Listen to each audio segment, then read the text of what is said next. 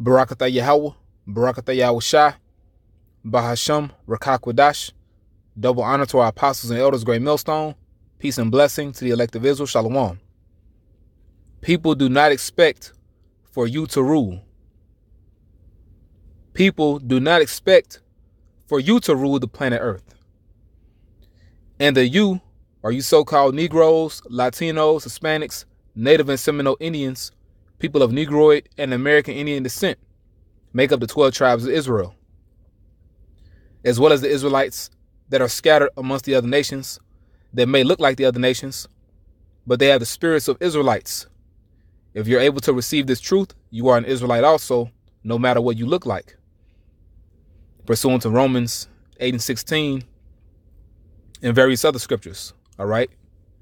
James 1:1, we're scattered amongst the other nations, so we're going to look like them, okay? But if you have a spirit, you're an Israelite. But the point is, people don't expect us to be next. They don't expect us to come into power. Because when you look at the so-called Negro, Latino, Hispanic, Native and Seminole Indian, we are in an extremely low estate. And as far as the other nations, it appears that we are at a disadvantage. We don't have a military. Okay? We don't control anything as far as the society goes. But we have the spirit and power of Yahweh Hashem Yahweh Shai. We have the word. We have the word. And pursuing to the prophecies, which is what no one else is banking on, that's how we're going to come up. Pursuing to the prophecies concerning the Israelites coming into power. But the point is, it's so beautiful. People don't expect us to rule, so it's going to hit them out of nowhere.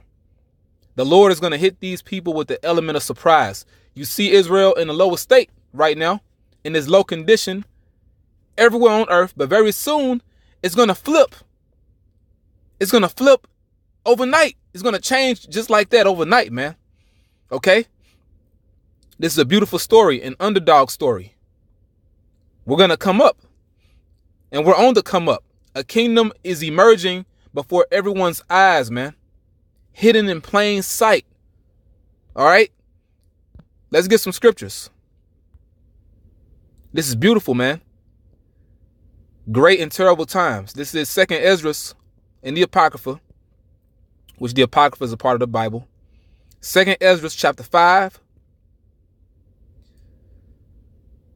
Let's see here. I'll begin in verse 1 because this is one of my favorite scriptures. Nevertheless, as concerning the tokens mean signs, behold, the days shall come that they which dwell upon earth shall be taken in a great number, meaning mass death is coming on earth. And the way of truth shall be hidden. There's going to be a famine of the word, and the land shall be barren of faith. Right? Because people, they're not going to have the answers in that time because they don't believe the truth. They don't know the truth. But iniquity shall be increased above that which now thou seest. We're in that time now. All sorts of wickedness, man. You name it. I mean, if you can think of it, it's happening. All right? It's happening, you know. I just seen a picture of this one, Judite woman in the bathtub with her son. And he has his foot all on her ass. And man, this place got to freaking go, man. It got to go. All right? You name it, man. LGBT, PQ, community, everything else, man. Adultery at an all-time high, all right? Pedophilia at an all-time high, Man, you go on and on. Hey, iniquities increased right now. Or that thou hast heard long ago, right? Because we're in the end times. Hey, this is worse than the time of Noah, man.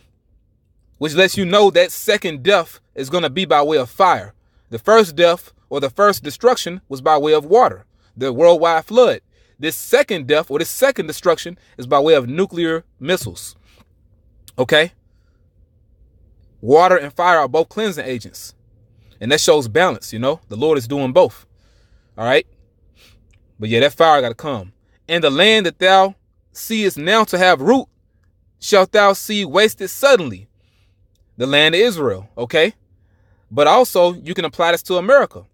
America has root right now. America is established, you know, like Trump says, you know, the power of the American military is unstoppable. You know, you don't even want to talk about the technology that America has and the military equipment.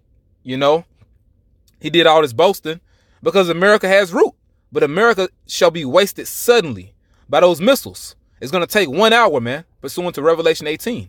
Okay. And also the land of Israel is going to be destroyed, you know, because those gutter rats, those Amalekites, the chief house of Satan. All right. You know, these top Edomites, man, they're polluting our land. That land got to be cleansed. But if the Most High grant thee to live, thou shalt see after the third trumpet. You know, the number 3 symbolizes understanding. And also it goes into completion as well, just like the number 7. All right. That the sun shall suddenly shine again in the night. Now, the sun represents this knowledge, and it also represents our kingdom. So the sun shall suddenly shine again in the night, meaning our kingdom is going to be restored in the night. The night symbolizes Esau going down. When Esau is going down, that sun is going to come up, meaning our kingdom is going to emerge. You know, going into Yahushua and the holy angels returning to the planet Earth. Okay? In a glorious fashion. So the kingdom is coming. You know, when Esau is going down during World War III, our kingdom is going to come up, man. And the moon thrice in the day. The moon represents understanding. You know, and the number 3, once again, represents understanding. So this truth is going to be implemented worldwide, you know, meaning everyone is going to have to acknowledge it. And let me get a scripture on that. There's going to be a righteous dictatorship. Isaiah 30:25, and there shall be upon every high mountain and upon every high hill. Talking about these other governments. Excuse me. These are the governments of the other nations. So, and there shall be upon every high mountain and upon every high hill, talking about the other nations, rivers and streams of waters, this truth, in the day of the great slaughter when the towers fall. Meaning, once World War III is taking place fully, when it fully kicks off, and people are shooting missiles on each other, this truth is going to be expanded. It's going to be magnified. It's going to blow up. The day of the great slaughter, that's the day of the Lord, the day that America is destroyed. And also nuclear missiles are going to hit different parts of the earth. And it says when the towers fall, the towers represents Esau. He's a high and eminent man. He towers over the other nations. But he's going to fall, all right? And these rivers and streams of waters is going to be implemented. The law, statutes, and commandments, you know? Everyone's going to acknowledge the truth.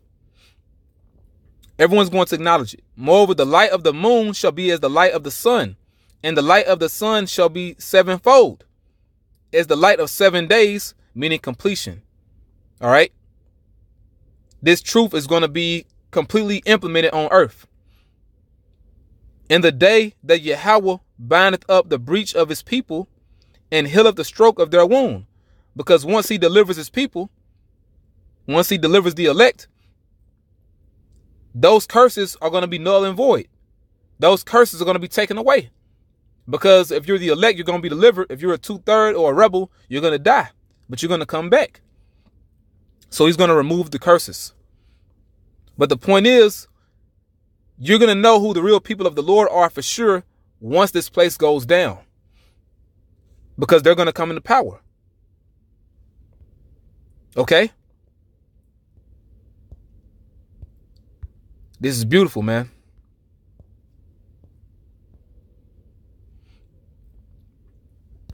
Now, back in 2nd Esdras, chapter 5 and verse 5. And the blood shall drop out of the wood, and the stone shall give his voice, and the people shall be troubled. It's talking about nuclear destruction, okay? Habakkuk chapter 2, verse 11. For the stone shall cry out of the wall, and the beam out of the timber shall answer it. Talking about nuclear missiles dropping on Esau society. Okay? Knocking down these different buildings. Knocking down the infrastructure here in America. Okay? And different parts of the earth, but mainly America.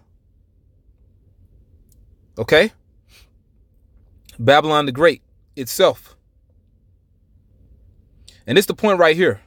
So after World War III, after America is destroyed, because America's getting destroyed when you read in verse 5 here, okay? And the people shall be troubled when they see those missiles dropping. And even he shall rule. So after that takes place, after World War III, or during the midst of World War III, when it is fully, kicking off, or kicked off, should I say, when those missiles are dropping, all right, and even he shall rule, whom they look not for that dwell upon the earth. Who is the he that shall rule? The Israelites, beginning with the top Israelite, our Lord Yahushua. And even he shall rule. So this is completely unexpected. And even he shall rule, whom they look not for that dwell upon the earth. And the fowls shall take their flight away together. But the point is, he's going to rule whom they look not for, whom you're not expecting. Oh, it couldn't possibly be them. Ain't no Negroes, Latinos gonna rule the earth. Man, get out of here. That's what people say. But that's gonna happen. All right? The Lord is all about proving his point, and he's all about proving his power. Okay?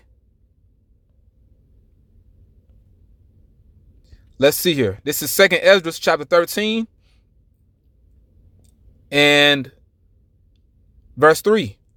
And I beheld, and lo, that man waxed strong with the thousands of heaven.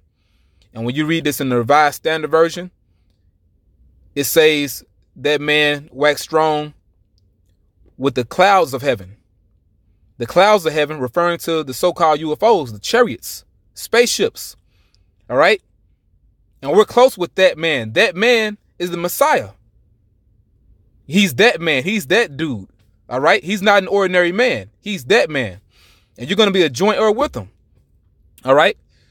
He's coming back in the chariots, and we turn his countenance to look, all the things trembled that were seen under him, referring to people.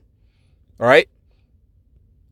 And every other creature on earth, but mainly, human beings. Now, it tells you how the other nations are going to fight the Lord. Their militaries are going to fight the Lord, and they're going to be beaten to nothing, evaporated. They're going to be smoked. And I want to get a main point here. Now you read in verse 29.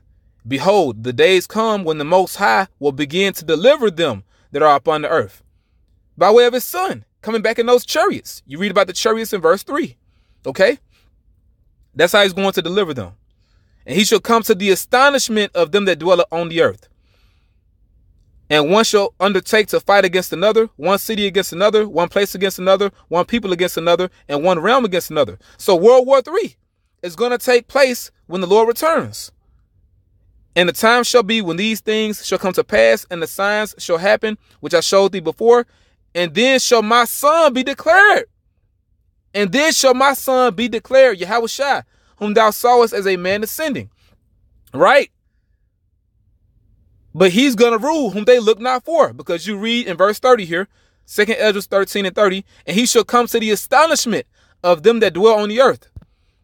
Now, for that word astonishment, let's get it really quick.